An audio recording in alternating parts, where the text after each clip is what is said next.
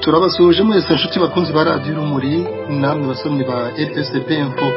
Ikaze muri iki kiganiro aho dushaka guha ijambo abatumirwa bacu kuri gahunda y'icyunamo kwibuka mu gihe ku itariki ya 7 Mata u Rwanda n'isi yose bizirikana ko hashize imyaka 25 mu Rwanda habaye Jenoside yakorewe Abatutsi.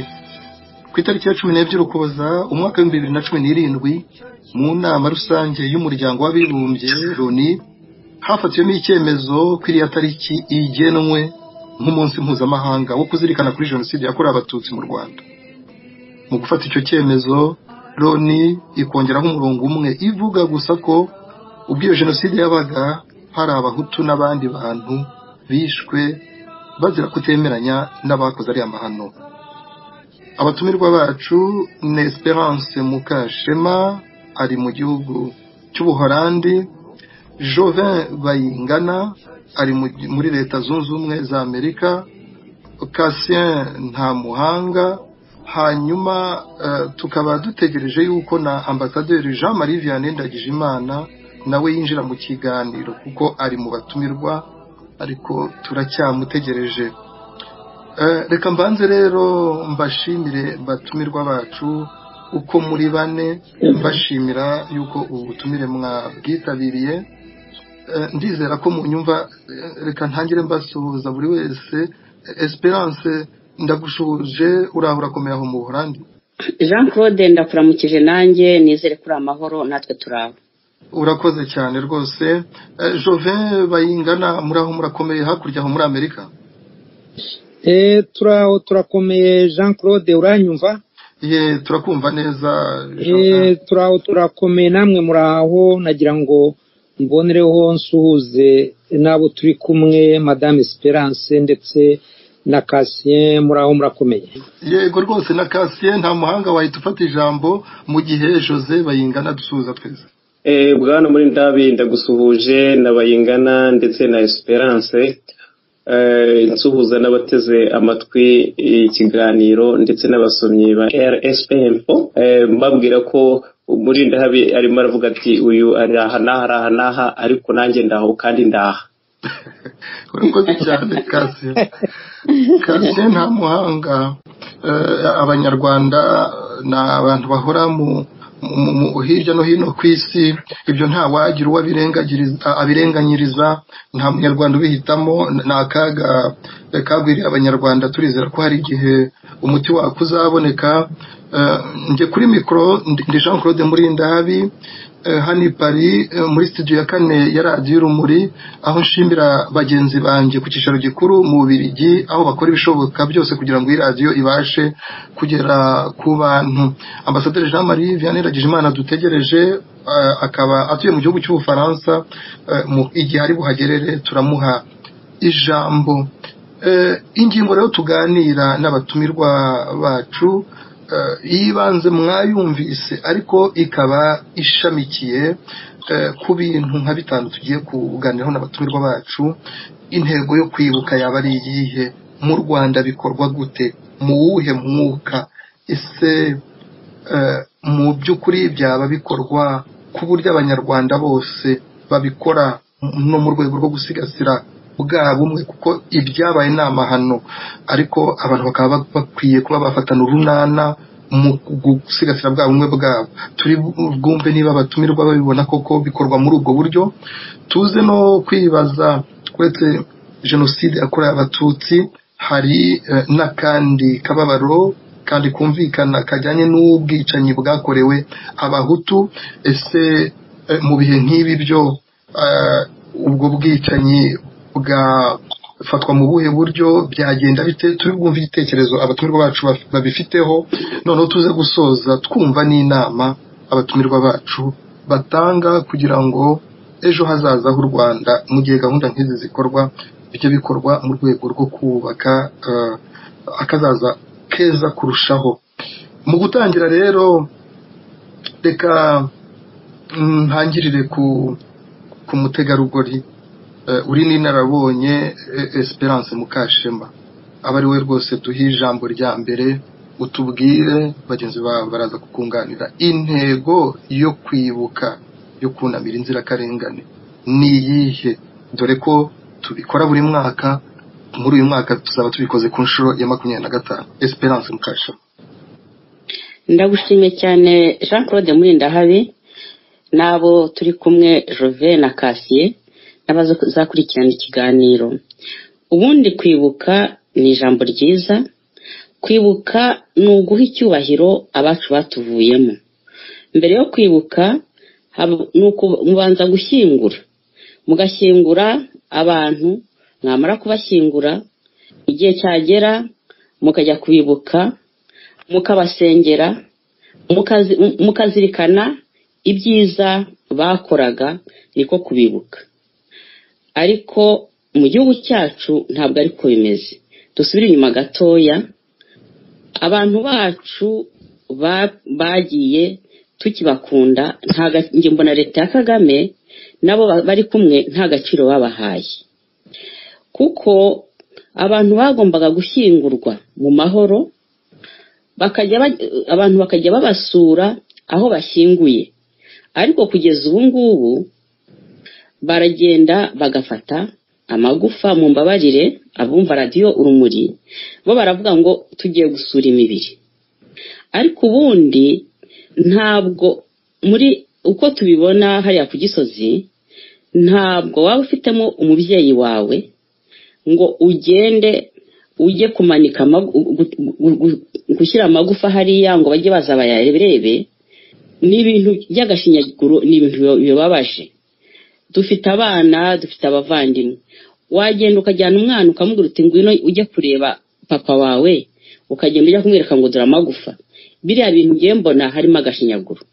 Bagombaga kubanza bagashyingura bariya bantu, bakabashyingura mu cyubahiro, bakajya basurwa, bagahabwa icyo cyubahiro. Noneho kandi kuvuga ngo kwibuka koko byari ijambo ryiza. Abanyarwanda bose bagombaga kubikorera hamwe, bakabikora babanje ubumwe n'ubwiyunge, kuko iyo icyunamo kigeze hari bamwe baba bafite ubwoba, bamwe ugasanga bakavuga bati twe ntabwo bitureba. Ariko byo biraterwa n'iki? Nuko iyo umuntu afashe igihugu, agafata igihugu muri ariya marorerwa, abanza gutanga ihumure, akuna muri cumu. Abo n'abanyarwanda bagasabana imbabazi, abanyarwanda bagasasa inzobe, bakicara kuri ya ntango twagira Mungu w'inaramenye yavuga ati ngo gusangira, kwicara gusangira ku ntango y'amahoro.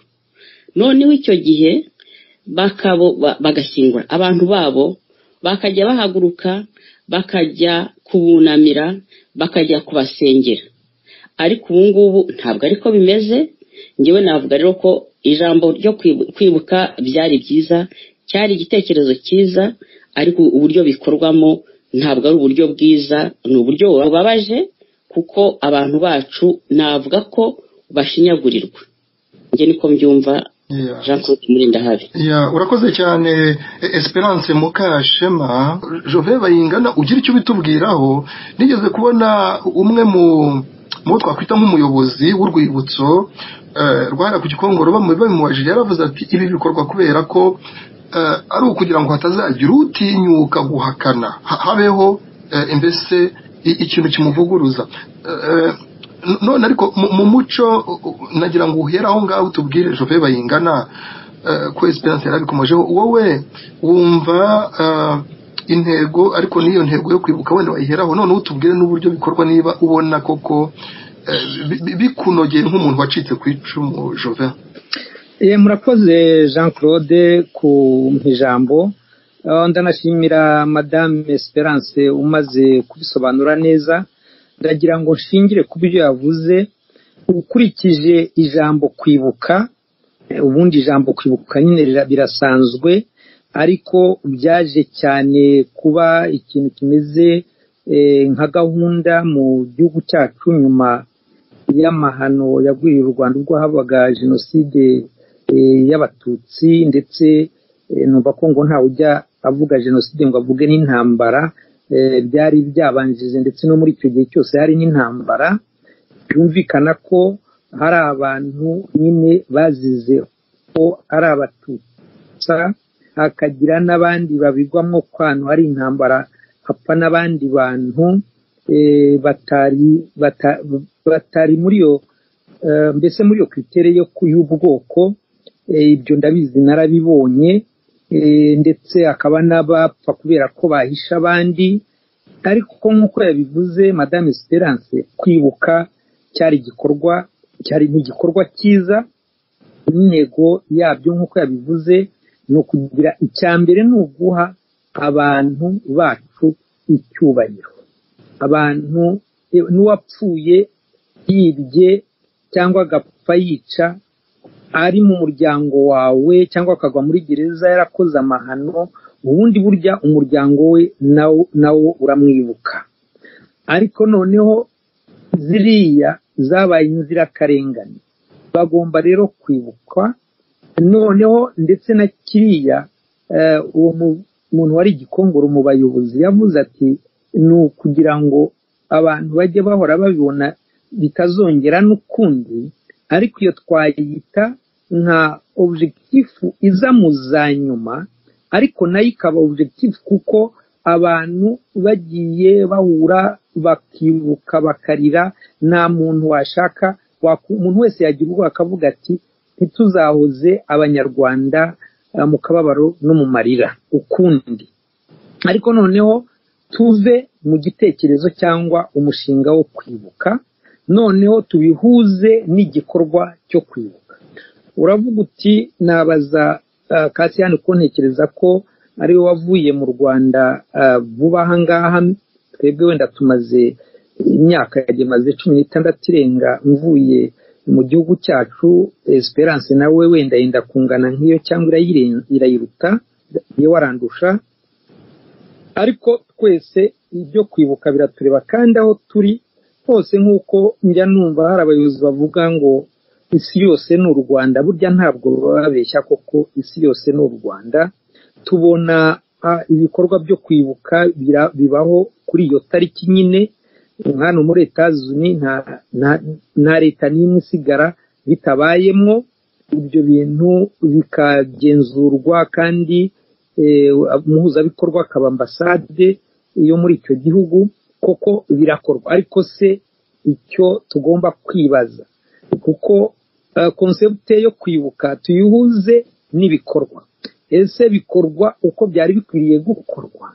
Reka da, ntabwo ari byo. Icyambere nuko niba nta wundi urabivuga, ndagira ngo byumvikane, nuko abarebwa no kwibuka ba mbere n'abacikacumu ba Jenoside y'Abatutsi. Ariko bikimaze kugaragara, niba uri umucikacumu ukaba utari mu ishyaka rya FPR, utakaza iyo stati yo kuba umucikacumu. Ndabigwaho urugero, jewe n'igihe wabanje kuza ibintu byo muri uyu mujyi maze mu myaka 16 irenga, nige ndi mu bantu nka 3 ba mbere batangije ikintu cyo kwibuka hano. Ariko umaze imyaka ntabijyamwo, batabintumiramwo. Ejo bundi niho babintumiyemwo, ariko ari nko kugira ngo batanga abagabo ko mu myaka nk'ine 5 ishize ari ambasade ibikordona, ariko bakabiduhisha. Hari umuntu waje arambwira, ndetse bukeye haza undi ati noneho turashaka gushyiraho ishyirahamwe ry'Abatutsi bari mu Rwanda muri 94 bacitse ku icumu, rikabirya bakaba ari ryo rizajya rireba ibyo kwibuka.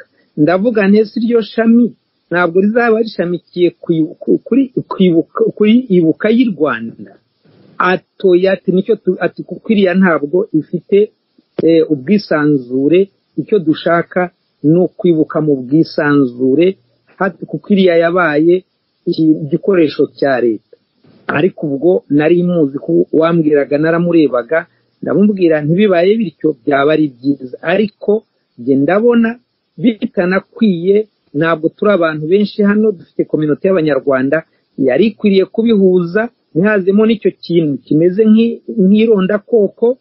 Nibyo twacitse ku icumu, ariko kominote y'abanyarwanda ivangimwe abanyarwanda b'amoko bose, ubuyobozi bwayo bwajya butumira kandi busanzwe bikora bikagenda neza. Barabyanze, bakora association, barayandikisha mu mategeko, ariko ejo bundi babikoza hari nk'imyaka 4 cyangwa 5, aho bigeze numva ngo birapfuye. Ikibazo kiba mu bijyanye n'iriya leta nuko nta na rimwe bajya bareba imbere, ubwo bipfuye. Ejo bundi nabonye uwo batoreye kuba umuyobozi mukuru wa kominote y'abanyarwanda antumira, ariko nta nubwo nshobora kubijyamo, kuko iyo bambonye babona ko kuko utari muri FPR ntuzi n'ukuntu byakugendera, nta jambo ushobora kubazaho. Ubundi twatangaga n'ibiganiro, nuko nguko bimeze. Mu magambo make rero, intego yo kwibuka ntabwo kwibuka ni ikintu, ni igikorwa cy'ingenzi, ariko uburyo bigakorwa mu rwego rwa politiki. Umuntu wacitse ku icumu niba atari muri FPR, ari muri opposition, cyangwa atagaragara mu gikorwa cya FPR cyo kuba intore, agasa nkaho atacitse ku icumu. Ibyo ni ukuvuga yuko kwibuka babigize politike, ariko nta n'igitangaje, kuko buriya Jenoside yisasiye politike, igomba rero no kwiyorosa politike. Murakoze. Jove Bayingana, ugifite ijambo, byagenze bite rero? Kuko ibuka ijya kuvuka kimwe, ndetse n'ari amashyirahamwe y'abacitse ku icumu bari bafite gahunda n'intego zabo. Utekereza ko icyaje gutuma nkawe wisanga utakiri kumwe, utakibasha kwifatanya nabo, kandi wari ubifite ku mutima? Unatubwire niba ari nawe cyangwa hari n'abandi benshi waba uzi byabayeho nk'uko bikumereye. Utubwire ikintu cyaje gutuma abantu ubwo bumwe bari bafitanye busa nkaho nyine butatanye. Byatewe n'iki, Joga? Icyabiteye nyine nuko icyo gikorwa bakigize igikorwa, mbese Jenoside yabaye ikintu gifasha ubutegetsi buriho bukakimakaza uburyo harya ryashyaka. Mbese iyo bashaka kugarura ubuyanja, hari ikibazo cyabaye uzabirebe, hakaba hari ikibazo cyabaye cya buriya butegetsi. Noneho nk'ubu iyo bibaye mu kwa 4 baba bagize amahirwe, iyo bagahamagara abategetsi b'ibihugu bikomeye, wenda hakagenda umugore cyangwa hakagenda umuntu wundi uri mu buyobozi. Rwose nawe urebye biriya biri mu nyibutso ziri hirya no hino, ntabwo uba ugishoboye kuvuga, kuko icyo baba bagiye gukoresha ni ugutuma ukoresha amarangamutima. Icyo gihe rero nakubwira ko Jenoside ntabwo iyo bavuga kwibuka uba uvuga na Jenoside. Igihe rero Jenoside iba igikoresho cya regime kugira ngo yimakaze ubutegetsi bwayo, yice ikize. Nihagira uvuga bati dore oni ntacyo na communauté internationale ntacyo mwatumariye, mwigira icyo muvuga rero ku matora yacu, mwigira icyo muvuga kubo dufunze. Niba bafunze Ingabire kuko Madame Victoire Ingabire kuko yageze ku rwibutso akavuga ati akunamira hariya ku rwibutso, akunamira abazize itsembabwoko ry'Abatutsi, ariko akaza kongera akavuga ati ariko abandi nabo hari abandi bapfuye tutazi aho bashyinguwe kandi tutunamira. Ishyano rikaba rimuguyeho, urwo rusya akaba yikoreje cyangwa mwikoreje ishyiga rishyushye. Biriya ni ikibazo gikomeye, ndagira ngo mvugira ubyumve n'abandi babyumve. Ntabwo kuvuga ko hari umuhutu wapfuye. Yewe narindi nzi urugo bambwiye hakurya hariya yitwa hitwa Ijoma, umuturage wahishe umututsi bamusanze bica urwo rugo rwose. Ese abo bantu bo ntibakwiye kwibukwa? Bazize nyine ko bagiraga neza. Ntabwo rero kwibuka umuhutu wapfuye no kumushyingura mu cyubahiro, sinzi n'igituma abantu bitera ibibazo. Wenda yaguweho na rwa rusasu birya bita balle perdue. Ikibazo aho kiri uretse kutamenya no kwiburanira no kwihakanira ni iki? Reka ngo urugero rwihuse no kubabaza Madame Esperance, uriya mwana we witabye Imana ari kumwe n'abasenyeri yishwe. Ese ubu ngubu yigeze ashobora kumushyingura mu cyubahiro? Ngo ko njye nari ntaramumenya sinavuga ngo ntiyantumiye. Kubera iki atakibukwa mu cyubahiro ko wenda yazize inibari peridi ko atari we wari cible, atari we wari target? Ibyo bintu byose bigomba kujya ahagaragara. Mu magambo make rero, igihe cyose Jenoside izakoreshwa nk'igikoresho cya politiki, no kwibuka nuko bizagenda. Ntabwo byumvira uti ese hari abandi uzi ibyabaye, ahubwo reka nkubaze jewe nzi ko muri buri state yose ya Etats-Unis umuntu uri muri nko muri RNC akaba muri FDU ku buryo bugaragara, uwo ntashobora guhinguka mu cyunamo, kuko icyo cyunamo gitegekwa n'abantu bitwa intore. Ibyo rero ngira ngo naho mu Bufaransa birahari. Reba ukuntu abantu basaze, urebe niba ari memo, niba ari petition nabonye ihamagarira, narayisomye, iteye ubwoba n'isoni. Tekereza gufata umuperezida w'igihugu cy'Ubufaransa afite abantu yadereze ngo agomba kujya mu cyunamo, iyo ubirebye kujya kwibuka, iyo ubirebye usanga hari ikindi kigamije atari ukwibuka gusa. Ibyo bintu rero iyo ubirebye usanga kwibuka nka concept, nk'ijambo, nka projet, nuko bikorwa n'ababikoramwo nayibuka ubwayo ujya ubyumva. Ni ukuvuga ngo ntabwo wabyita iby'abacitse ku icumu. Ubu ngubu ni igikoresho cya regime, uko regime ikora namwe mwese murabizi. Murakoze. Urakoze cyane Jovin, kubera ko wari ukomoje ku byabo byabaye kuri Esperance Mukashema n'umuryango we. Mu kanya turi buze kumugarukaho tugira ngo twumve icyo atekereza ku bijyanye n'abagize uruhare mu mahano yagwiririye u Rwanda. Umurikije ko Jove Bayingana bidusobanuriye ni nkaho yerekana ko yanabishimangiye avuga ko ibintu byageze aho byigarurirwa n'impamvu n'inyungu za politike. Ari naho avuga ati nkange Jove Bayingana birambabaza kubona iyo gahunda numvaga nanjye mfatanyije n'abandi ariko dusa nk'abashyizwe ku ruhande cyangwa tutakiyibonamo, kandi atanze urugero ko atari we wenyine, hari n'abandi benshi. None Kasien Ntamuhanga, wowe mu Rwanda ubona uko ikira gikorwa gitegurwa, wagiye ubibona ute? Mu wuhe mwuka abanyarwanda babyakira bate? Ese ku ruhande ukumva ubashije kuvuga ikimuri ku mutima abibona ate? Ijambo ni ryawe Kasien.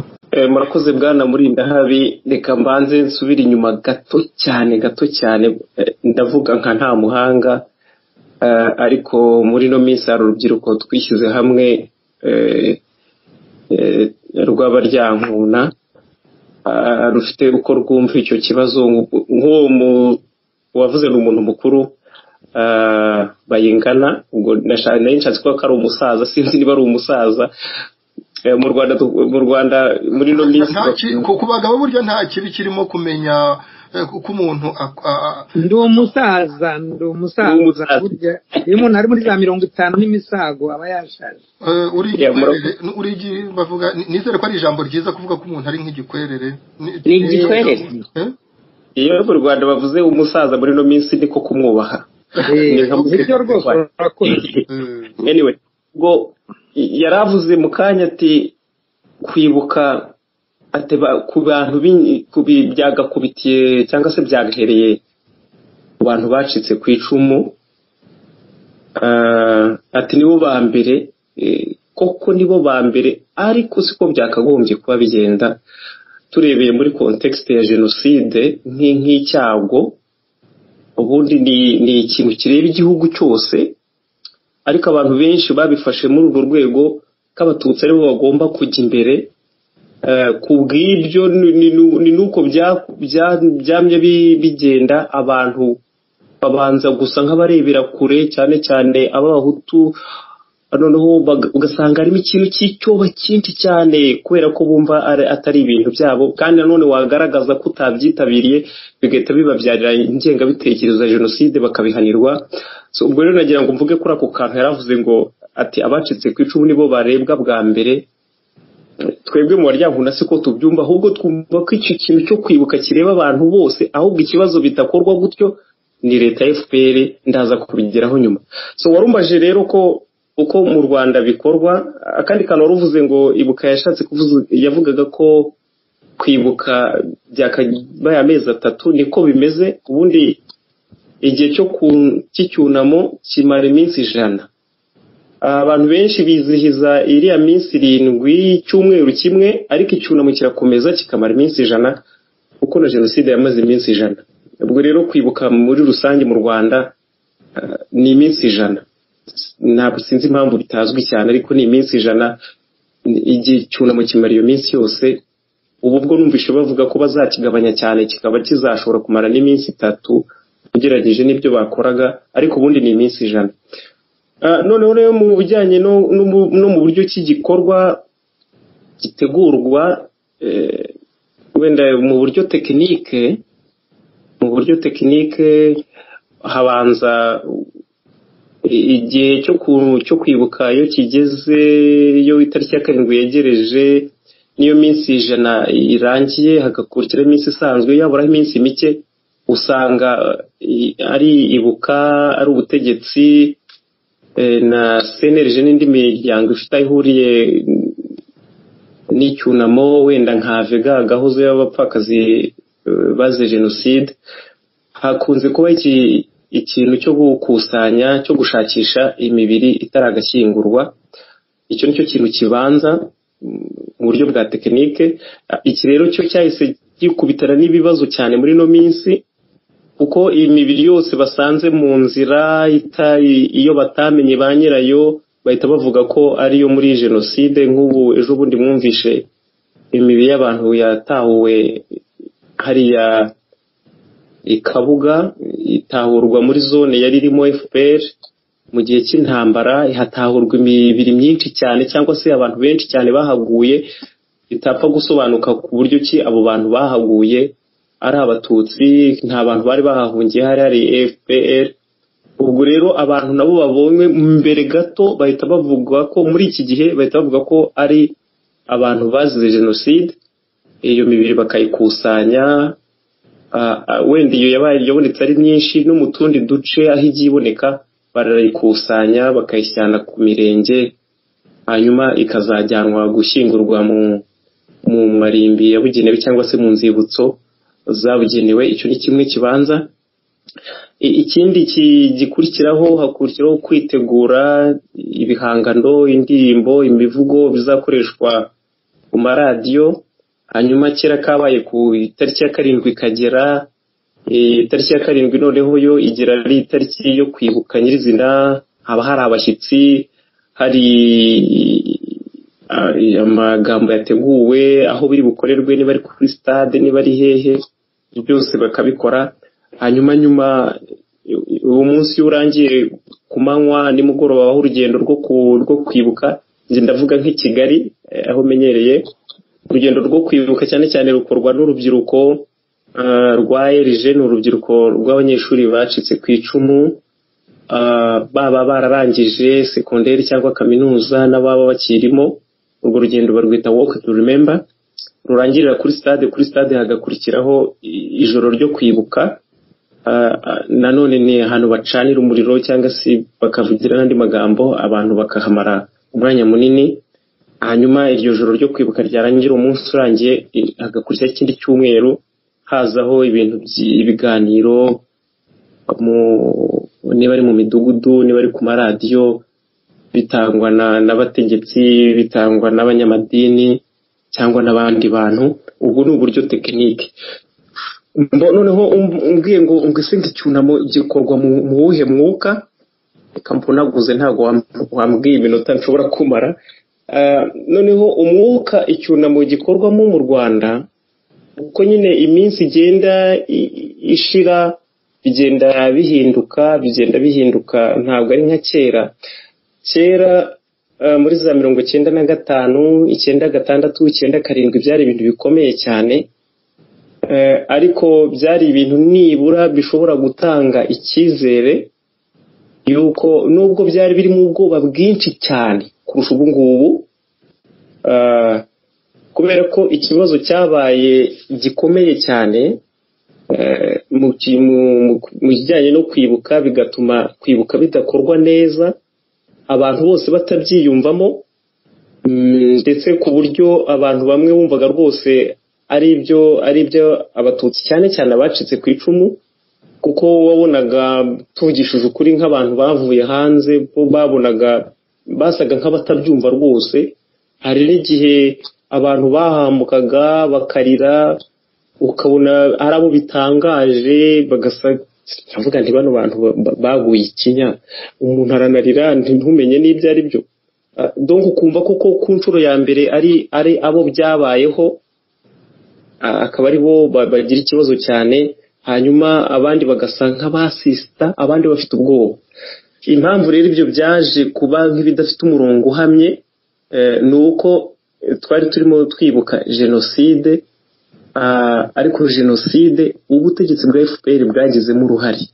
Kuba rero bwaragizemo uruhare bwananiwe kuyitwara rikamunga ubuhagarare hagati y'abantu, nk'uko Esperance yabivuze ati ubundi hagomba kubaho kunamura icumu, kumenya ukuntu twara abantu. FPR rero yananiwe, yabuze ukuntu yitwara hagati y'abantu kuko nayo yagizemo uruhare, noneho ahubwo ishakisha uburyo ki yatabika uruhare rwayo. Nta kundi kuntu yari kubigenza usibye kureba uko yabigenza kose abantu bakihamira mu bwoba. Nta kindi kintu ari gukora usibye kwihamira mu bwoba. Icyo gihe nk'uko wigeze kubivuga, abantu batangiraga kwibuka mu cyumweru cya mbere, hanyuma bikaza gukomeza gutyo bikagenda.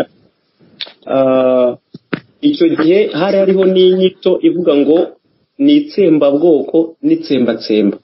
Ndiko twebwe nkiri primaire 96 97 95 97 iyo niyo mvugo yari itsembabwoko n'itsembatsemba. Byaje kuba Jenoside nyuma. Noneho FPR imaze kubona ko inyito ari itsembabwoko n'itsembatsemba, ubwo itsembabwoko byahamwaga ko ari abatutsi batsembwe, noneho itsembatsemba bigahita byumvikanisha ko ari abandi bantu batari mu bwoko bw'abatutsi batsembwe, utremandi ni abahutu. Noneho FPR ibonye ko ibyo bintu bizayikoraho, ikora lobbying wa mugani, ijya gushakisha uburyo ki iyo nyito yavaho bikaba Jenoside yakorewe abatutsi. Nyamara mu Rwanda ntabwo iriya Jenoside ntabwo yatwaye abatutsi gusa, yatwaye n'abahutu benshi. Ubwo none ngiye kuvuga nk'umuryankuna, twebwe tubona yuko Jenoside yatwaye abahutu n'abatutsi. None iyo tugiye kuvuga ngo abacitse ku icumu, umuntu wese wacitse ku icumu ni umuntu wese wacitse umuntu wamuhigaga. Hariho abahizwe n'intera hamwe, habaho n'abahizwe na FPR cyangwa se n'abasirikare ba FPR cyangwa n'ibindi. Abo rero barokotse, abo bose bacitse ku icumu, n'imiryango basize bose ni victime, n'ababishe bose n'abicanyi, yaba ari intera hamwe yaba ari na FPR. Nta rupfu rwiza rubaho, yaba Jenoside cyangwa intambara, uwishwe n'abihorera, uwazize impanuka hari ibarwa y'abaryankuna nawe urimo yanditswe ku itariki ya 23 z'ukwezi kwa gatatu uyu mwaka. Nyine nibarwa mwandikiye abanyarwanda bose mu gihe hibukwa ku nshuro ya 25 Jenoside yakorewe Abatutsi. Hari aho mugera rero mukavuga muti Jenoside yakorewe Abatutsi yuko idakwiye gufatwa gusa nk'ishyano ryagwiriye Abatutsi, ko ahubwo ari ishyano ryagwiriye igihugu. Ibyo ngibyo biraza kutuganisha kuri cya kintu cyo kumva ko ari ikibazo, ari amahano areba abanyarwanda, nk'uko wari ubikomojeho ngira ngo n'ubwicanyi bwakorewe Abahutu nabyo bidakwiye kuba nk'ibintu bireba abo mu bwoko bw'Abahutu, ahubwo ari ikibazo cy'abanyarwanda.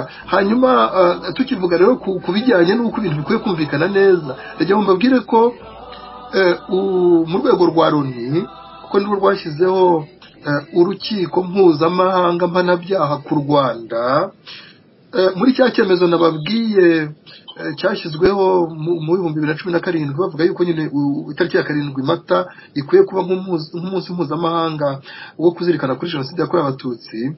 Ndagira ngo mbabwire ko hari aho basobanura bo bavuga yuko ari uguhera ku itariki ya 6 Mata kugeza ku 17 Nyakanga, nguko uko Loniyo ibivuga, cyane cyane ibiganisha kuri rukiko yashyizeho. Ari nayo mpamvu uzasanga hari abumva bazirikana ari amahano yabaye mu Rwanda kuva ku itariki ya 6 Mata. Muzi ko tariki ya 6 Mata umwaka 1994 habaye igikorwa cy'iterabwoba cyo guhanura indege yarimo Perezida Juvenal Habyarimana w'u Rwanda, Perezida Cyprien Ryamira w'u Burundi, nabo bari bari kumwe bose bakaba barahasize ubuzima. Bwakeye haba Jenoside. Ntabwo nshaka kuvuga yuko ayo makuba y'icyo gikorwa kibi byagombaga gutuma abantu bica abandi, ariko uruntu ubwayo ivuga yuko byabaye nk'imbarutso. None dukomeje ikiganiro cyacu, ngarutse kuri Madame Esperance Mukashema, uko igikorwa cyo kunamira inzirakarengane cyo kwibuka bikorwa kugira ngo n'ubwo bumwe bushoboke, nuko haba habaye ikintu cyo kugaragaza uruhare rw'impande zatumye igihugu kigwa mu kaga nka kariya. Esperance, ijambo ni iryawe.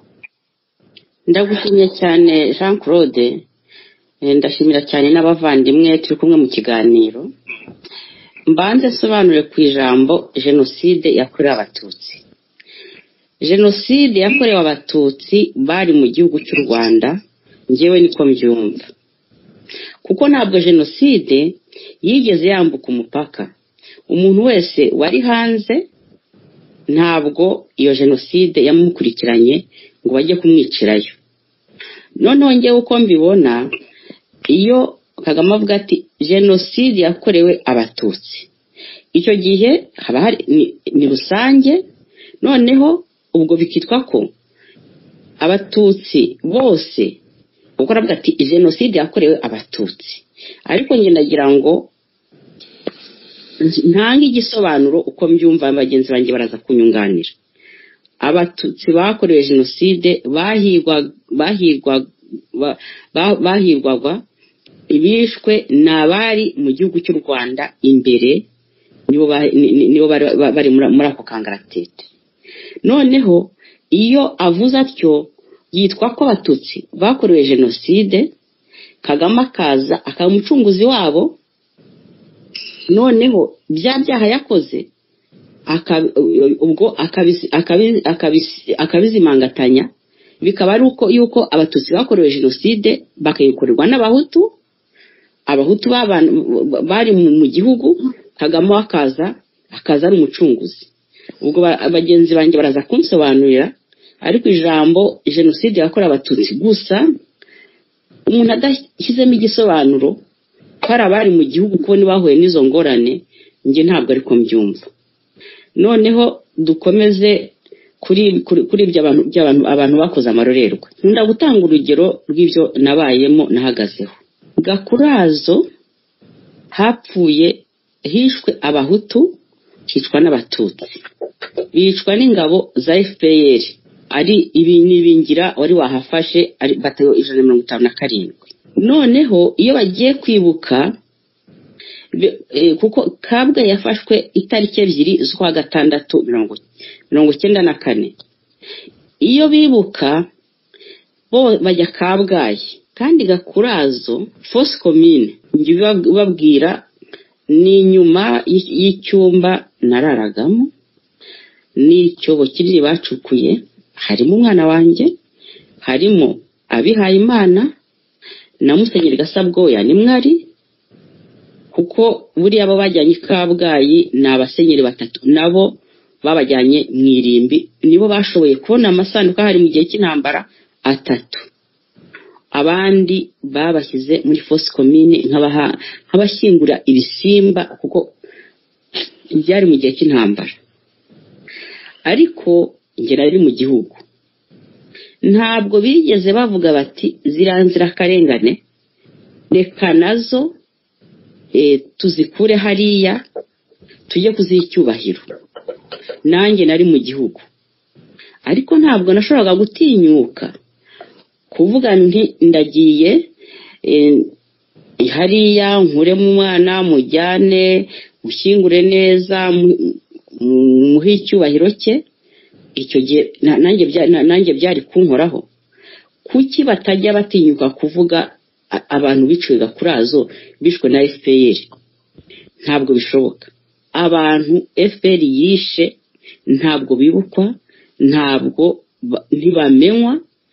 FPR ikigira umucunguzi kandi nayo yarisha abantu, ngewe yaranyiciye.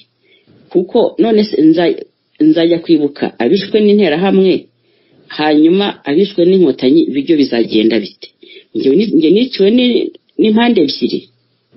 Aho rero ubwo bumwe bavuga n'ubwiyunge ntabwo bishoboka, nabo badashobora kwemera uruhare bakoze.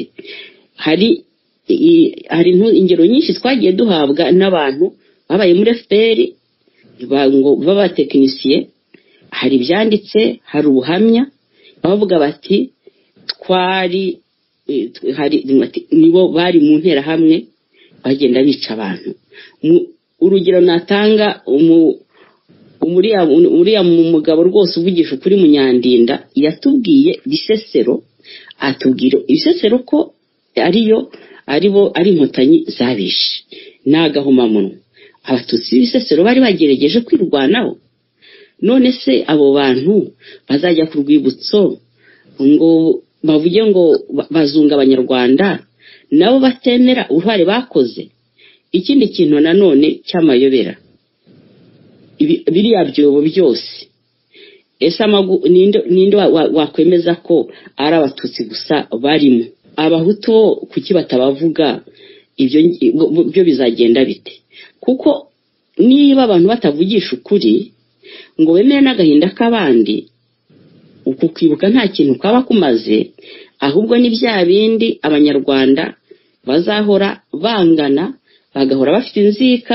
Kuko nk'ubu hari Abahutu bavuga bati Abatutsi se mama, kandi nabo Batutsi nabo ni ingorwa.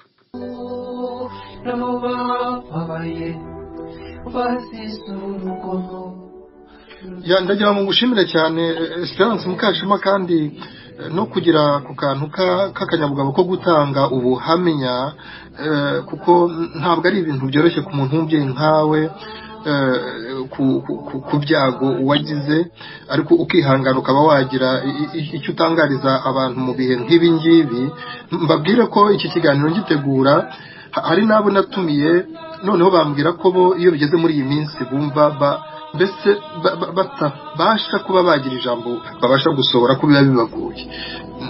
Buri muntu wese agira intege ze uko zingana, ntabwo nabibarenganyiriza, ndabumva rwose. Ariko kugira ngo wowe ufate ijambo kandi uvuga uti ndifuza ko u Rwanda rw'ejo rwaba rwiza kurusha, abantu babana neza, buri wese akumva agaciro k'ubuzima bwa mugenzi we, ariko ukanavuga uti hari ibyari bikwiye gukosoka, rwose ndagira ngo ngushimire Stella ndibuze kugarukaho mu kanya kuko turi ku ngingo ikomeye nk'iza mbere aho twibaza tuti iki gikorwa cyo kunamira inzirakarengane cyo kwibuka twatangiye tuvuga yuko icyo biba bigamije ari ukugira ngo abantu babe bazirikana ku gaciro k'ubuzima bw'umuntu no kwirinda ko hagira uwongera kubucuzwa none ni nayo mpamvu ngira ngo mbaze Jovin Bayingana byagenda bite rero kugira ngo never again ni ukuvuga ngo plus jamais ntibizasubire hazagira uwongera gucuzwa ubuzima byakorwa bite kugira ngo bikorwe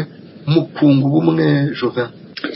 Urakoze Jean-Claude n'abambanjirije mu kanya gashize nabo barakoze ku bitekerezo batanze. Uko byakorwa ni ibintu byoroshye, ni ibintu bishingiye ku butabera. Icyo nshaka kuvuga ku butabera, urumva turavuga abantu bamaze kwigendera ariko bakeneye ubutabera kandi ubwo butabera bukanyura mu bavandimwe babo. Nta buryo wavuga kwibuka bijyanye no kuzira amahano yagwiriye igihugu cyacu muri 94 noneho ngo uvuge gusa uruhande rumwe. Iyo uvuze uruhande rumwe ubwo uburenganyije. Nta na rimwe uretse ibyo twavuze bigendeye muri intere politike mbese z'agatsiko kayoboye igihugu, hari nuko n'urundi ruhande rwagize abantu barupfamo bagapfa bazize ibikorwa by'intambara. Abo bantu nabo bagomba cyangwa bazize ibikorwa by'uko badashyigikiye gahunda y'itsembabwoko. Abo bantu bagomba kwibuka, bakibuka babo n'abandi banyarwanda bakabafasha.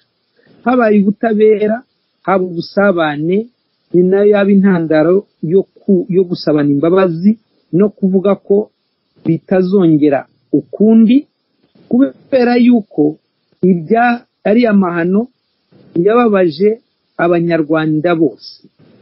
Kuba yarabaje abanyarwanda bose rero byagombye kuba intandaro yo kuvuga biriya bavuga ngo the never again. Abantu bakavuga bati ko nta muntu wabyungukiyemo, reka ibi bintu dufate gahunda yo kubisezerera no guhora tureba ko nta hantu byaturuka. Mu magambo make rero nta handi byaturuka uretse ubutabera. Ukoma n'ingasire ukareba impande zose z'abanyarwanda. Umuntu wagize abantu bagize amakuba n'abanyarwanda bose bakajya hamwe bakibuka, byaba kwibuka mu bihe bitandukanye. Uko babigenza icyo ni ikibazo tekinike abantu bakiga bakakibonera umuti, ariko icya mbere ni ubutabera. Kuko ikibazo kiri mu gihugu cyacu ni ubutabera mu buzima busanzwe, noneho bikaza no muri ibi ngibi byo kwibuka. Ni icyo ngicyo numva cyashingirwaho n'ubutabera. Murakoze. Jovin, reka mfate undi muntu utangira icyo kubaza mbere yuko njya kuri Cassien. Muri iyi myaka ya vuba twabonye abantu bahoze muri FPR, ntaze nk'urugero rwa Dr Theogene Rudasingwa cyangwa se rwa Jonathan Musonera.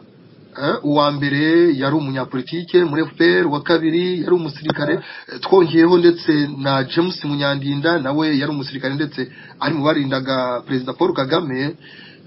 Abo ngabo n'abandi nkabo bavuga yuko bazi neza, baniboneye ko hagiye hicwa n'abahutu bakicwa kubera ko ari abahutu. Ibyo bintu nabo ngabo babyivugira bari muri FPR. Wowe wongeye ku cyo washimangiraga cy'uko bwaba ubutabera haba no kwerekana uko amateka yagenze n'ibibi byakozwe, icyo ngicyo kiyongeyeho kuri ibi bintu bijyanye no kwibuka no kuzirikana inzirakarengane, wumva byagenda bite kuri icyo kintu, cyane cyane ko ngira ngo ubutegetsi bw'uyu munsi sinzi wowe ubona icyo kintu bwacyemera wabivuga y'iki Joven? Icyo biroroshye cyane, icyo ni igitekerezo cyoroshye. Abo ngabo babivuga urumva babibayemo, ariko nk'uko buri gihe mu Rwanda hari ibintu bikorwa kubera inyungu za politiki abantu baba bifitemo, ntabwo jewe navuga sinari ndi kumwe nabo, ariko urumva ko ari ibintu bishoboka. Kuba rero hari abantu babivuze bakavuga bati twebwe twari témoin, twarabyiboneye, ikintu kigomba gukorwa nuko habaho investigation.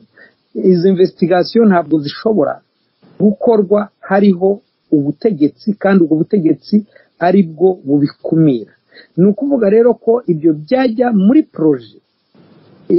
projet y'abanyarwanda, yaba société civile, yaba amashyaka atavuga rumwe na leta, bakabishyira mu bikorwa bateganya kuzakora.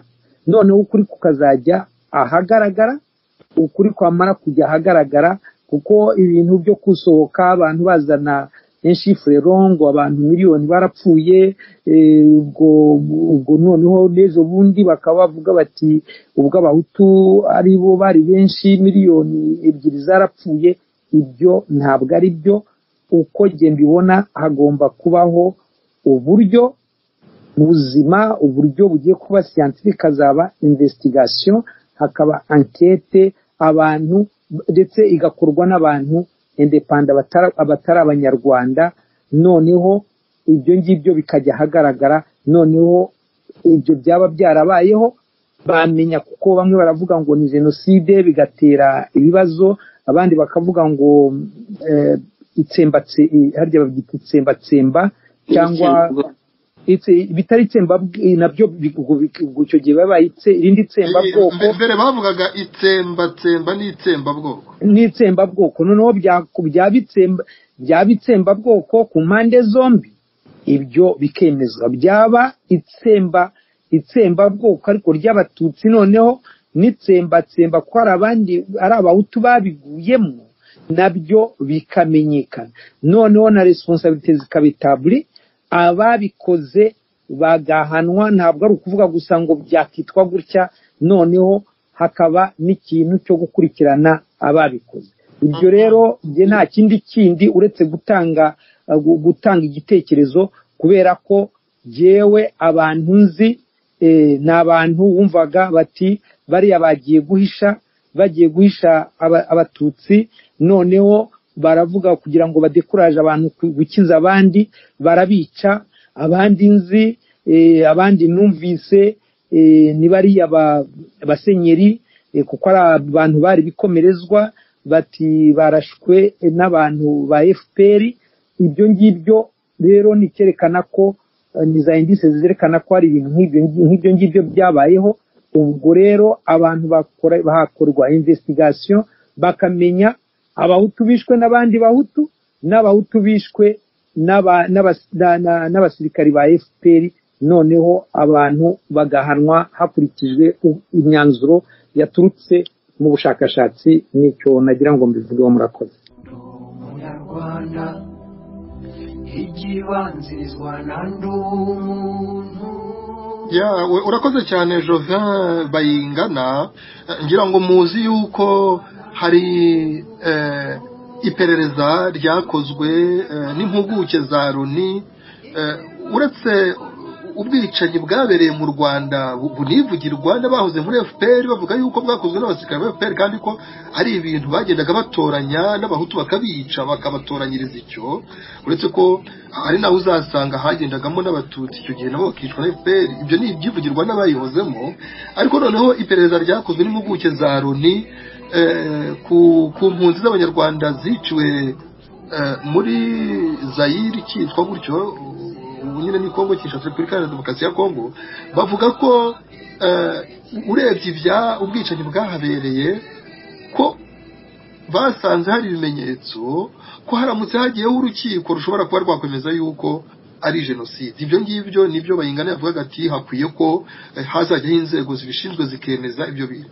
Ariko mwabonye ko nka Dr. Theogene Rudasingwa na bagenzi be bo rwose bari mu nkundura yo kuvuga ko habayeho jenoside yakorewe abahutu. Bafite uko babisobanura, bafite uko babitangira ibimenyetso. Ndetse muri iki kiganiro nari nashatse gutumira umuntu wahunze wanabonye ubwicanyi bwabereye ibyumba, arahunga ubwo icyo gihe nyine ni FPR yari hafite, arahunga aza kugera za Kongo, ajya mu nkambi ya mbere, abona bahatera bica abantu, arahunga ajya mu nkambi ya kabiri, naho barahagera bica abantu, arahunga mpaka ntabwo yabashije kuboneka. Buriya tuzamubona mu gihe kiri imbere. None Kasien Ntamuhanga, njyewe mu ibarwa nabonye nasomye mwandikiye Abanyarwanda, urebye impamvu yayo muvuga yuko ari ukwisuzuma, ariko mukongera mugashimangira cya kintu cyitwa gacanzigo. None ibyo bintu byose tuvuga, akababaro Abanyarwanda bafite, hari umuririmbyi waririmbye ati jenoside yakorewe Abatutsi niwo mutwaro w'u Rwanda, kandi namwe aramushimangira muvuga yuko itakagombye kuba akababaro k'Abatutsi gusa, ahubwo ni akababaro k'igihugu k'Abanyarwanda. Ariko none ubwicanyi bw'Abahutu bwo n'akababaro k'ababukorewe cyangwa n'abarokotse, ibyo bintu ndagira ngo numve ko mubihuza na gacanzigo. Noneho numve n'umuti mwebwe mubifitiye, kuko ni ibintu bikomeye cyane. Burya kamere muntu iyo umuntu atayitondeye igira ikintu cyo kwikunda. Kwikunda ni ukuvuga ngo nyagiranywe n'abandi, nkibwira ko ari njye watose. None mwebwe mu baryankuna ubanza wenda hari ibyo tutarabasobanukirwaho, ngaho mutubwire twumve umuti w'ibi bintu bikomeye. Kasien murakoze cyane Bwana Mulindahabi. Arakoze cyane Bayingana, avuze ku kintu cy'ubutabera, wari uriho unavuga ku bintu by'ubwicanyi bwa FPR. Hariho abantu bajya wenda reka nsubire inyuma gatoya, hariho abantu bajya bagira ngo FPR iyo wenda interahamwe zo zishe Abatutsi hanyuma FPR yica Abahutu.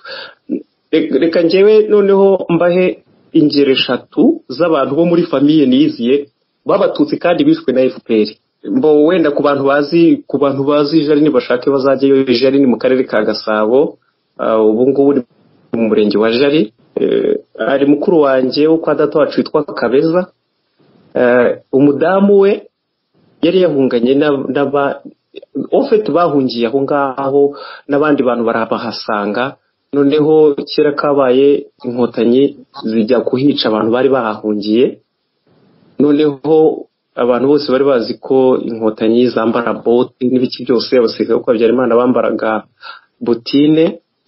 Noneho umubyeyi ababonye batangiye kugota abantu, batangiye no kuvanayo ibufuni bwabo, ahita avamo arababwira ati nitwa Veneranda, ati ndi Umututsikazi. Niwe bahereyeho bahita bamukubita ifuni. Uwo ni umudamu wa mukuru wanjye.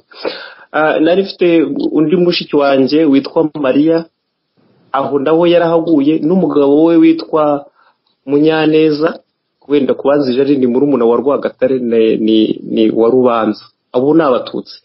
Abo ngabo zabiciye aho ngaho, ntago zigeze zivangura. Mfite undi mushiki wanjye witwa Masirikare, yari afite umwana w'umusore yarandutaga icyo gihe, afite nk'imyaka 10 wenda ni 6. Inkotanyi zarabafashe, inkotanyi donc zafashe haruguru hegeranye n'ikigo cya gisirikare, munsi y'icyo cya gisirikare hagati nanone ya Chapelle kubazi hejuru mu Gasyata. Hagati aho ngaho n'inkotanyi zari ziri haruguru hari ikigo cy'abajandarume cyari kikiri mu maboko kwa Habyarimana. Hepfo hari hatarafatwa, hagati aho ngaho hari inkotanyi zarabafashe. Uwo mwana yitwa Rurangwa. Abantu zafashe mu maboko nta kuntu zari kuberwa ko ari Umututsi.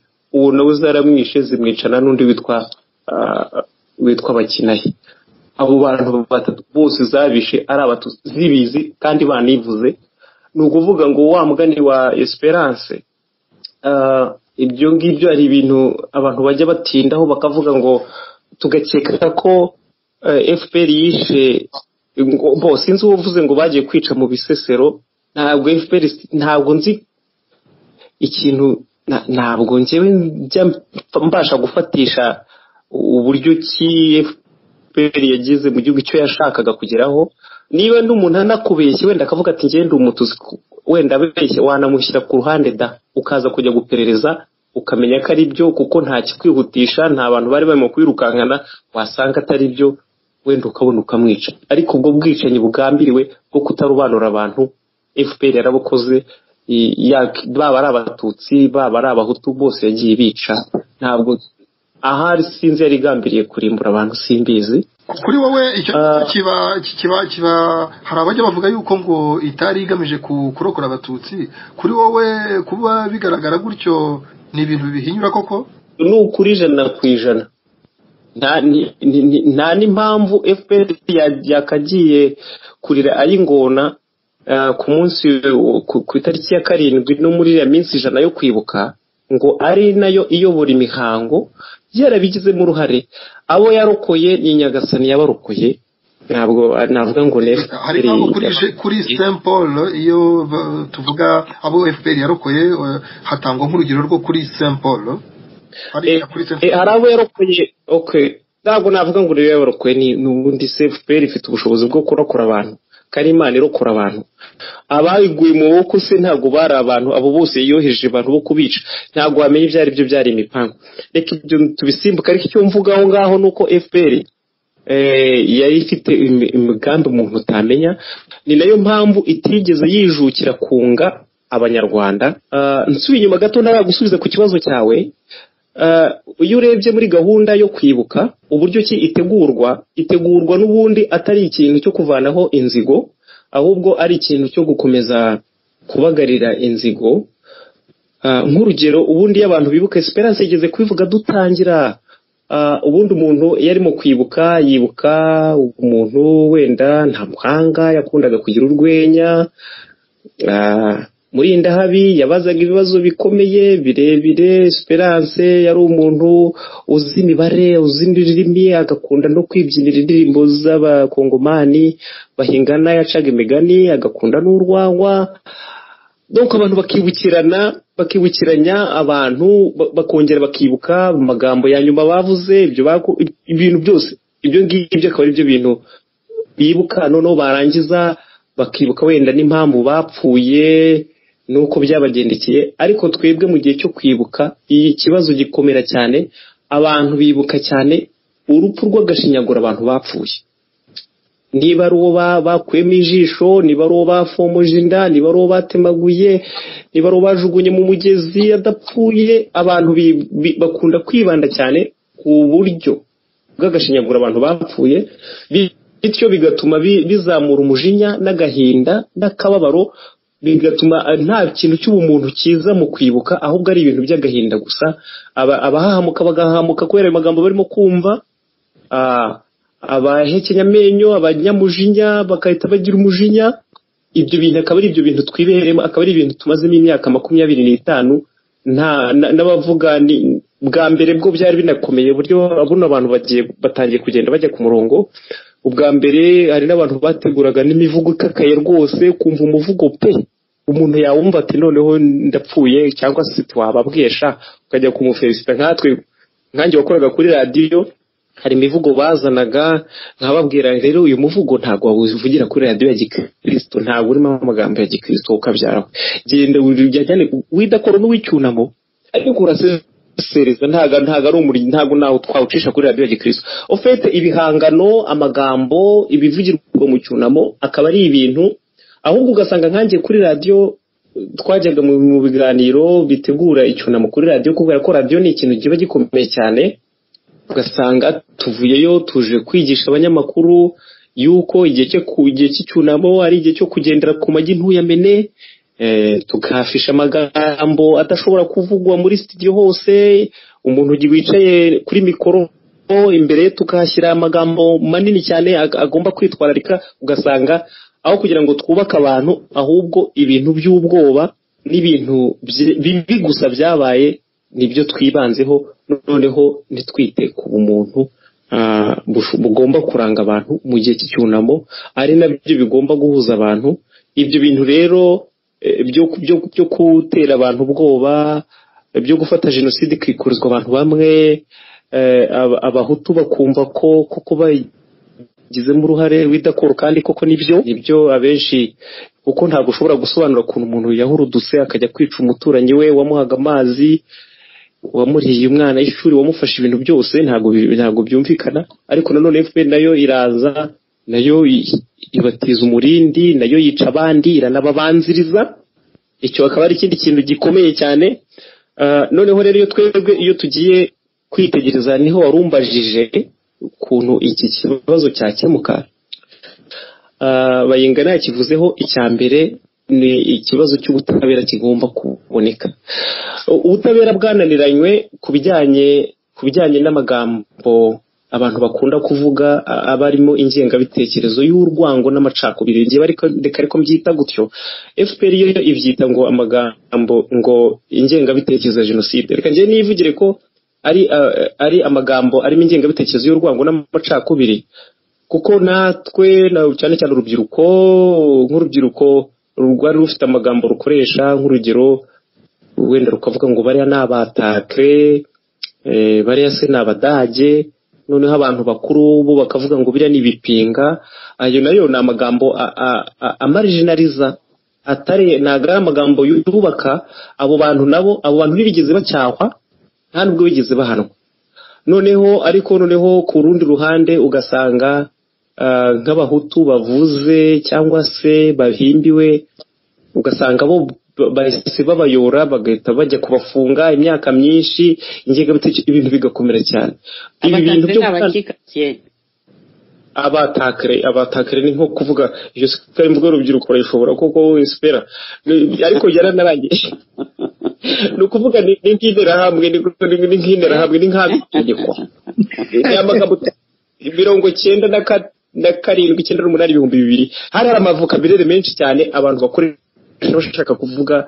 Abakuru bavugaga ngo ibipinga, abandi bakavuga abatakre, abadage, ibintu byinshi cyane, buri wese yakubwira urutonde. Ofete ibyo rero icyo mbivugira, nta bantu bigeze babahana cyangwa se ngo bavuge ngo musigeho.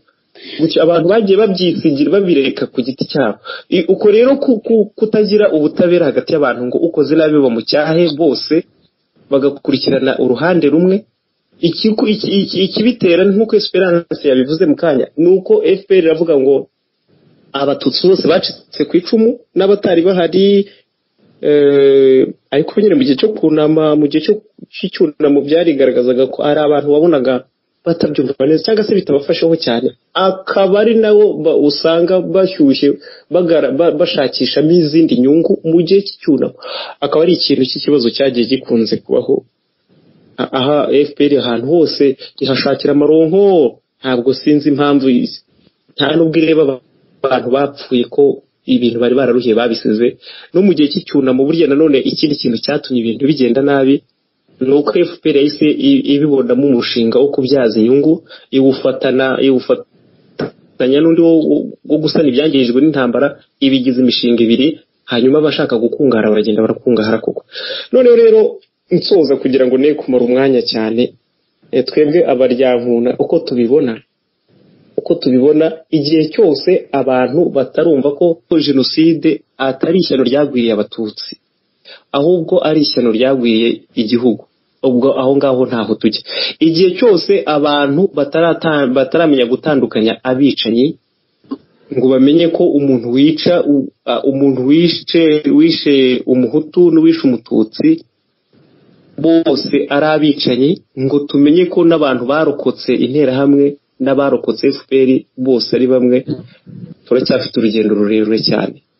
FPR ntabwo twayishinga twebwe mu baryankuna. Tubona ko ikintu cyitwa hariho MDR Parmehutu, iyo ngiyo yaragiye, hazaho na yindi MDR.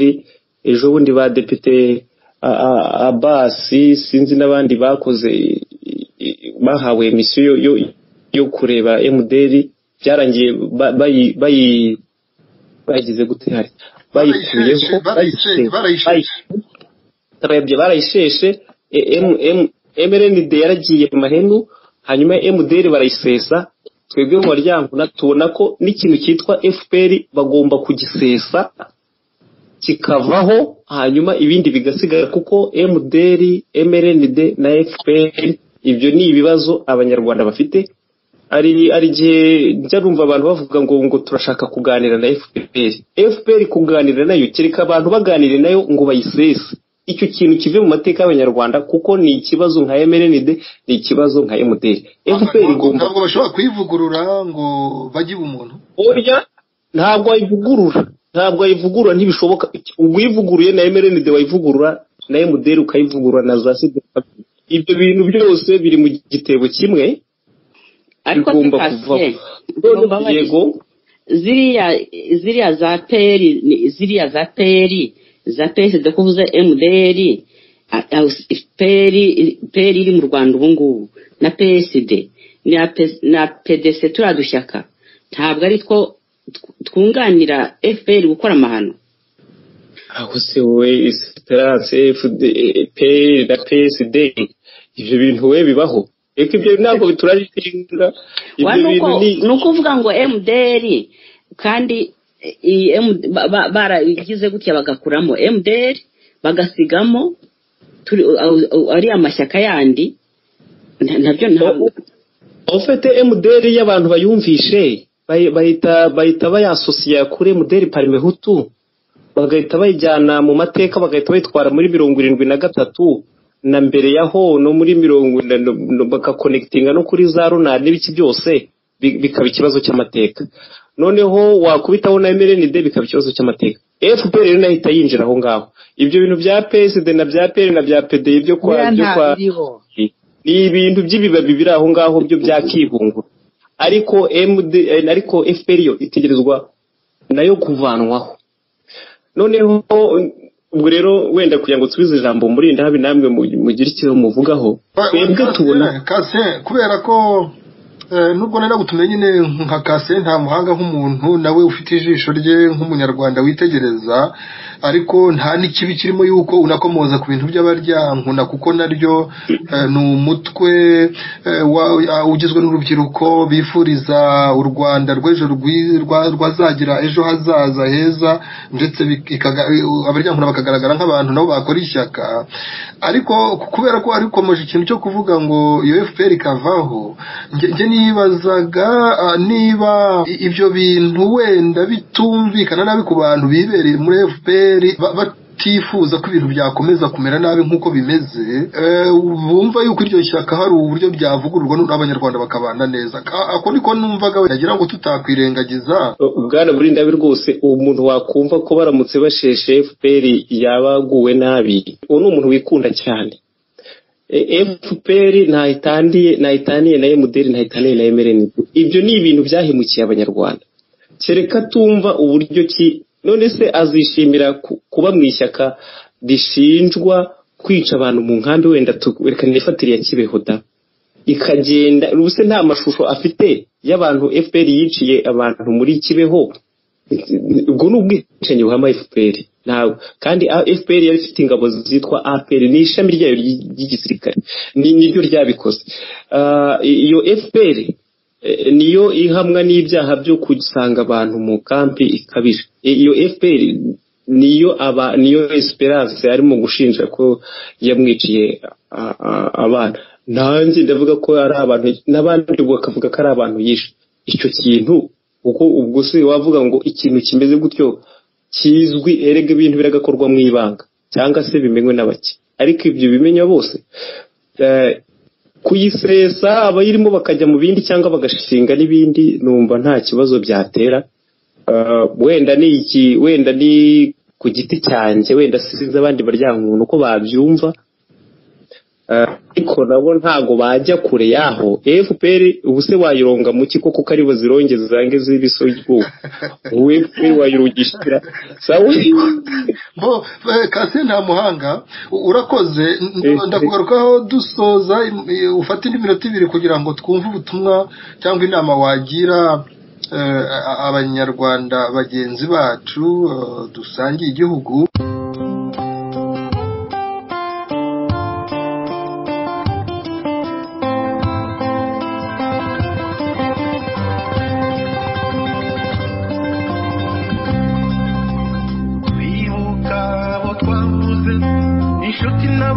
bavandimwe. Esperance Mukashema, tugeze ahantu tuvuga tuti abanyarwanda rega amateka yacu tuyaziranyeho n'amateka mabi tuyaziranyeho n'ay'u Rwanda n'ay'abanyarwanda akwiye kuba isomo byatuganisha ku gukora neza. Inama rero utanga ku banyarwanda bose no ku bafite ubutegetsi mu maboko, kuko ubu u Rwanda uko ejo hazaba hameze hazaterwa n'ibyemezo byafashwe n'abafite ubutegetsi, kuko ubu nibo babufite. Bizaba u Rwanda ruzagana heza cyangwa habi bitewe n'ufite ubutegetsi mu maboko ye. Inama ku banyarwanda, inama ku bategetsi. Espera, ndagushimiye cyane Jean-Claude n'abo twari kumwe mu kiganiro. Baravuga ngo zitukwamo nkuru.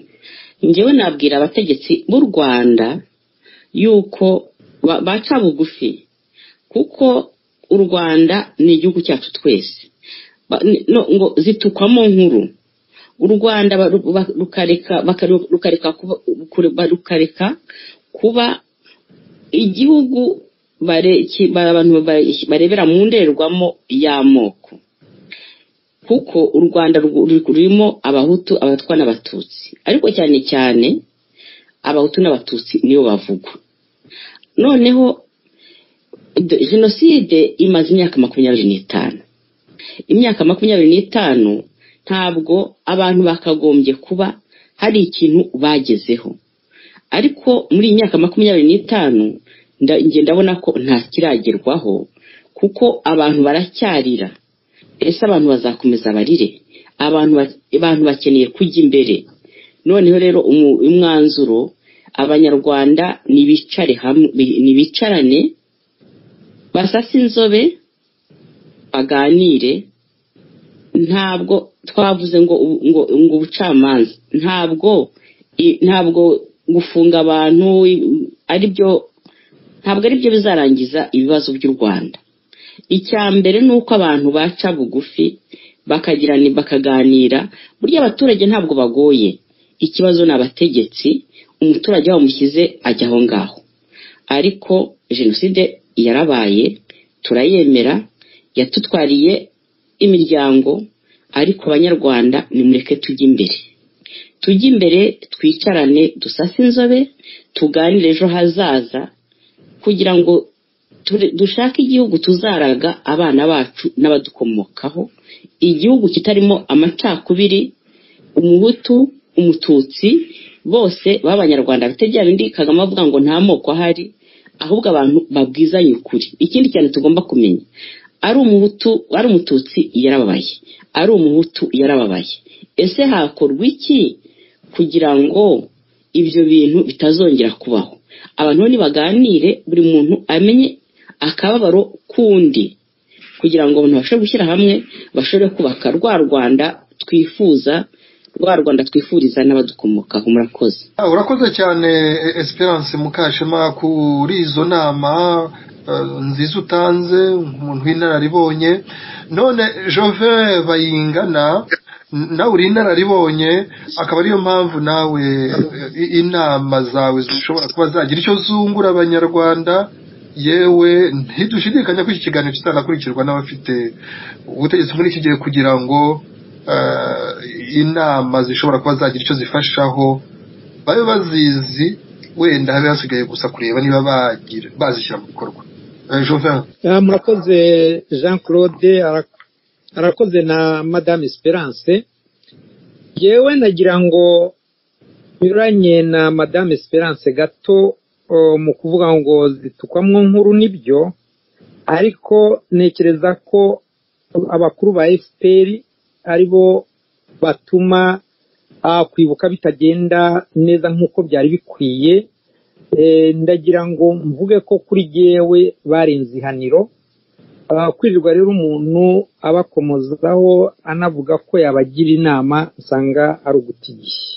Cyo ni igitekerezo cyanjye. Ahubwo jewe nkamagarira abanyarwanda bose kwima amatwi uriya ubutegetsi bwaje kuzambya ibintu mu gihugu, bufata kwibuka bukabihindura igikoresho cya politike, bakabigenza uko bashaka, aho ugutuma abo bireba ari abanyarwanda babikora uko bikwiriye gukorwa, bakabikora mu butabera.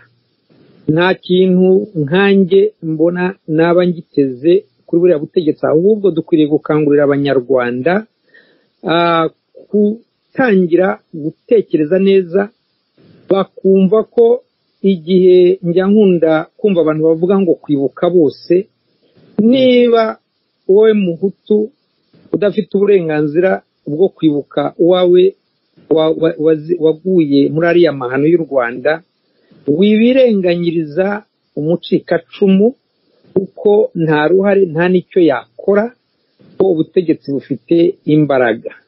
Nawe mucikacumu tangira ugira akayihayiho uvuga utese ko turanabazi, dufite abantu batumye bafashije kugira ngo ducike ku icumu, kuko ni Imana yabikoze, ariko habayemo n'akaboko k'abandi, habayemo akaboko, hari aho FPR yagizemo akaboko, hari aho umuturanyi wawe w'umuhutu yagizemo akaboko. Abo bantu bose ni bafatane urunana, bumve ko baguweho n'amahano, ariko bo gukomeza gutega amatwi ubutegetsi bukomeza kubayobya. Niyo nama nagira ngo ntange, kandi duharanire ubutabera muri byose, duharanire kunga ubumwe no kuvuga ati abanyarwanda bose impande zose ibice byose bagire bati ibyabaye ntibikongere ukundi. Nicyo nagira ngo mbasabe, murakoze. Jovin, unyemereye amasegonda 20, kuko hari ikintu uvuze gikomeye cy'uko wumva wavanye amaso ku bantu cyane cyane bafite ubutegetsi mu maboko yabo, ariko mu gihe haba hari ibintu rwose unenga kandi ubona bidakwiye, aho kutava kwizima kw'abantu ntibyaganisha abantu mu kaga, mu gihe ahubwo basabwe bagahabwa n'inama zo kugira ngo bave kwizima, ko ari byo byatuma igihugu kitagana mu icuraburindi. Icyo ngicyo cyo ntabwo abantu bakabaye wenda bakivugaho. Ariko se wowe Jean-Claude, iyo ureba imyaka 25 irangiye habaye amahano ya Jenoside n'intambara yabaye mu Rwanda, buriya butegetsi iyo urebye buri munsi kugira ngo ubutegetsi bwagiyeho none bahora n'induru n'ibibazo bitarangira. Ubwo se icyo wabasaba burya mu bintu bya education, ubu ngubu bamaze kugaragara ko wenda wowe ushobora kuba uri wired, donc uko nguko ufite ikintu kikupredispose kuba wayobora. Hari undi muntu ushoboza ikintu kimupredispose kuba yayo, uwo nguwo ni uguta igihe, kuko ibyo ujya kumwigisha hari ahantu bigomba gushingira. Ntabwo ushobora kubwira umuntu nka Perezida Kagame ngo nagire neza, ibyo ntabwo bizabaho. Jovin, mbabarire gato mucyo mu ijambo uvuze nk'icyo, hari abantu bavuga bati uriya mugabo arica abantu, urabizi yuko abantu babimushinja. None se nko kuvuga ngo una muri cumu, ibyo ntabwo abantu bakabivuze, sinzi icyo bivuga. Kuri jewe ntacyo bivuze, nuko abanyarwanda nose ntabwo urabiza abanyarwanda. Umuntu ashobora kuza aho mu Bufaransa, yagera ahangaha mwarabonanye ntimunamvuga, akavuga ati namubaza ntese Jean-Claude araho, ataragutashya. Iryo ni ijambo. Genda avuga ibintu scientifique, byaravumbuwe ko hari ikintu umuntu adashobora kwigishwa, byaragaragaye. None se nguhaye ingero, uriya Sendashonga, nyakwigendera Sendashonga, baravuga ukuntu barabivuze ukuntu iyo bajyaga mu nama Arusha banyuragayo, Kagame akahabwa icyubahiro, mudamu akamwakira, akamufungurira, bakamufata neza, ariko wabonye uko yamugenje. Fata umuntu nka Sinapoli Rwigara, ibyo yakoze turabizi, ibyo yakoze muri FPR. Nkunda no kumva hari abantu bavuga ngo ariko ngo ubutegetsi ngo bwari bwaramufashe neza, ngo bwabyara Imana, ngo ubundi icyo yashakaga niki. Ariko ntabwo muzi umuruho Sinapoli yari yararukiye abantu bose, bakomoka iwacu abashaka kujya muri university niyo banyuraho ufite akabazo ni wanyuraho kuvuge rero nk'umuntu wagize miliyoni 10 akumva ariko afite ambition akagera naho agira miliyoni 100 wenda dutekereza na miliyoni 500 niko umuntu ufite icyo bita niveau d'aspiration iri hejuru yatekerezaga ko ukurikije uburyo peri yivugaga ikintu abantu bari barahinduye nk'idini yumvaga bazaza bakora ibintu kubashyigikira rero kuri jye ntabwo jewe nshobora kubimurenganyiriza ariko ejo bundi ni Kagame wamwishe urabyumva none ubwo icyo wamusaba wamubwira ngo gira neza ariko ubwo wamubwira ngo gira neza uhera he ibyo rero byo kuvuga ngo una muri 10 ubu si imyaka 25 ishize abantu babivuga hari araryunamura cyangwa ahubwo harya byita gushigisha arakomeza ahubwo arakaza ibyo rero kuri jewe numva abantu bavuga una muri 10 nyine ntuzabuza umunyarwanda kuvuga gutyo ni icyifuzo gihoraho ariko icyo ntabwo ari cyo cyifuzo kizima mpamagarira abanyarwanda gukanguka bakanga ubutegetsi bubajyana aho ngaho nicyo ngicyo jewe ntekereza kandi ibyo basaba nibyo nisaba nicyo ngicyo usaba umuntu cyo nawe wakora urakoze cyane Jovin Bayingana kuri ibyo bitekerezo twari ku nama ariko none reka numve burya abantu b'urubyiruko nibo cyane igihugu kiba kizashingiraho abakuze bamaze mbese kugera mu izabukuru Kasiye Ntamuhanga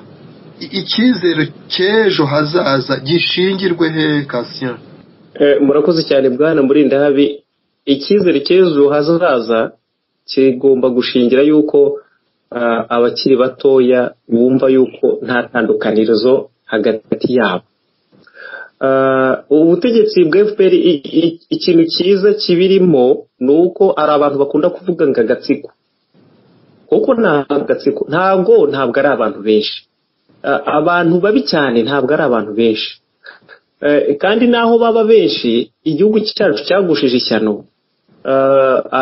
abantu bishe abantu n'ababagambaniye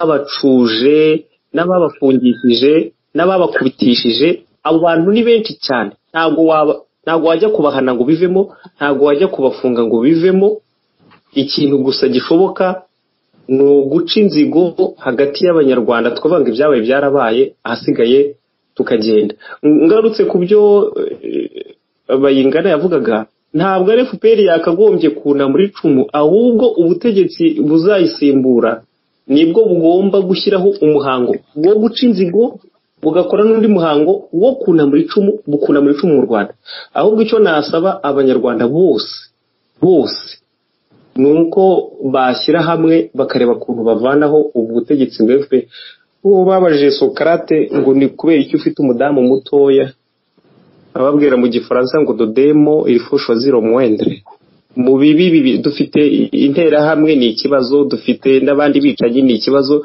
tukagerana na FPR ni ropire ubwo rero ubwo nibura iyo kandi ikibazo cya FPR nuko yo yigize nyoni nyinshi ngo twebwe ngo turabatagatifu ngo twebwe nta ubonye yabayivuga ngo koko dufite ibibazo ni muze dushyire hamwe ahubwo iravuga ngo bariya ngo nabicanyi wenda urugero ngo FDLR ngwewe data we ngabo bantu ngo basize bakoze Jenoside hano ngo ntibagera kandi noneho yo igakomeza iyo yahereye kera 90 irakomeza na n'ubu irakomeza bivuze ngo iyo FPR nimbi cyane kurusha na FDLR nisigenda uzivuga ngo ngirimburwe cyangwa se iseswe ukavuga ngo mbese ngo ntawayiganiriza ahubwo ngize amahirwe ngo mbonye Bayingana nawe avuga ati reka ati mbese ntambe biguruka ntagwa ko impamvu yatumaga mbivuga nuko abanyarwanda bo aho bava bakagera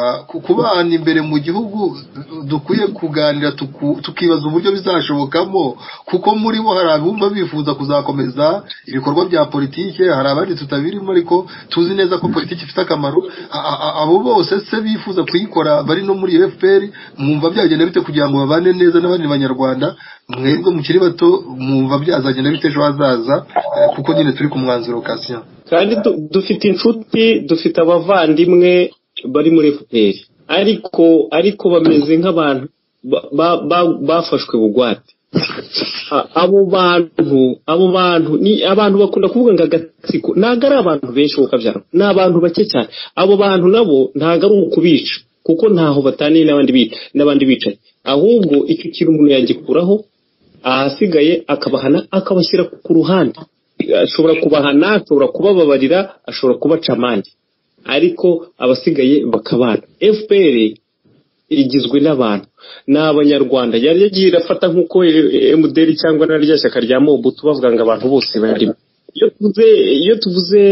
iyo mvuze ngo FPR nje ntago mvuze abantu bose hariya mu Rwanda ugiye wasanga ari FPR dufite abavandimwe dufite barumuna bacu bakuru bacu ba papa na ba mama na famille zose ziri muri FPR ariko ntabwo ziri muri FPR kubera ko ngo zikora ibikorwa bya FPR ahubwo yaragiye bakubitamo iyo ari umunsi wo kugira ngo tukabona bose bafasha amadarapo ngo muzehe wacu cyangwa se ngo aho kurya babigenza hariya icyo tuvuga rero ni ibintu bitatu icya mbere hagomba kubaho guca inzigo mu gihugu icya kabiri hagomba kubaho kuna muri cumu ntago ari FPR zuna muri cumu ahubwo ubutegetsi bwa isimbura bwagombye gukora ikintu kimeze nk'igihango cyo rwose umuntu ko kizira ko yicundi hagashyikirwaho ubutabera bukora neza umuntu akajya ahanwa n'ubutabera gusa ikindi kintu cya gatatu twebwe mu maryango duharanira ko cyumvikana neza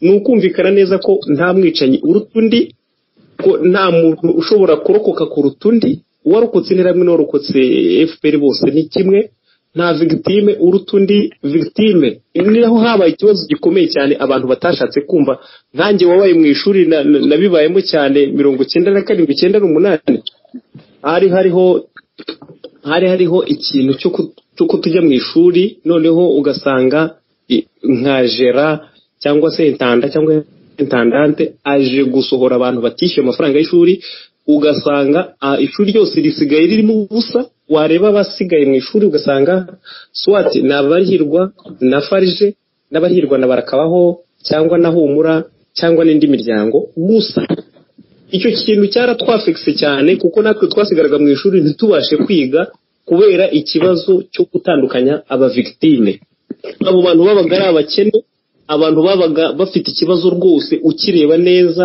bo ari impfubyi pire n'abandi atari impfubyi ariko imiryango yabo barayifunze mwese muri abana mungana abo bana barababaye cyane bakuranye agahinda utashobora twe twarigaye ku ishuri abantu bakunda kwiga bakabara profise abakunda kwiga bakababara cyane ibyo by'ikibazo cyo gutandukanya aba victime twebwe mu ryango turavuga rero ngo umuvictime wa Jenoside n'umuvictime w'interahamwe nako wawe bose ni kimwe ubutegetsi bwa FPR ntibwigeze bubasha kunga abanyarwanda ntibwigeze bubasha gufasha gutandukanya aba victime ntibwigeze bubasha guhana abanyabyaha ubwo butegetsi bugomba kuvaho hanyuma hakajyaho ubundi busobanutse ntabwo tugomba gukomeza kwita ku bazungu kuko abazungu nibwo Kagame yirwa agenda ariko noneho bamaze kumurambirwa hari n'ibyo bintu yamazemo imyaka ngira ngo bizarama none bigiye kurangira agiye gukubita impanga hasi kubera ko ntabwo wabeshya abantu imyaka 20 ngo bishobore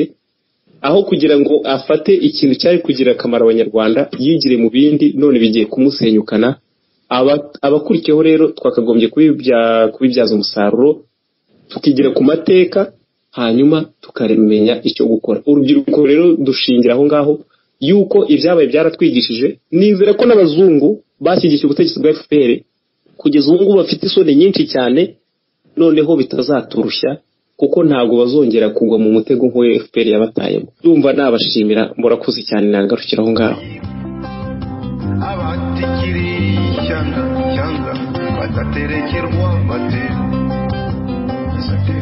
ndagira ngo batumirwa bacu uko muri batatu mbashimire cyane. Ntago twabashije kubona umutumirwa wa kane, Ambasaderi Jean-Marie Vianney Ndagijimana, agombe ko yagize impamvu zatumye ataboneka mu kiganiro. Buriya tuzareba mu minsi iri imbere yuko nawe yatambutse ibitekerezo bye, kimwe n'undi wese wakwifuza kuba yagira ibitekerezo atanga ku ngingo twaganiriyeho. Kasi Ntamuhanga, wakoze cyane kwitabira iki kiganiro no kuba wasangije abandi ibitekerezo n'inama n'ibyo ubona byafasha u Rwanda rw'ejo kuzaba rwiza kuruta uko turabona uyu munsi. Esperance Mukashema, turagushimiye cyane nawe rwose kuba witabira iki kiganiro n'ibitekerezo watugejejeho. Twaganiraga uri mu gihugu cy'Ubuholandi. Jove Bayingana, nawe turagushimira cyane uyu mwanya waduhaye kuri radio y'Urumuri no mu kinyamakuru cyacu cya ESP-Info kugira ngo utubwire icyo utekereza kuri ziriya ngingo twaganiriyeho twavuganaga.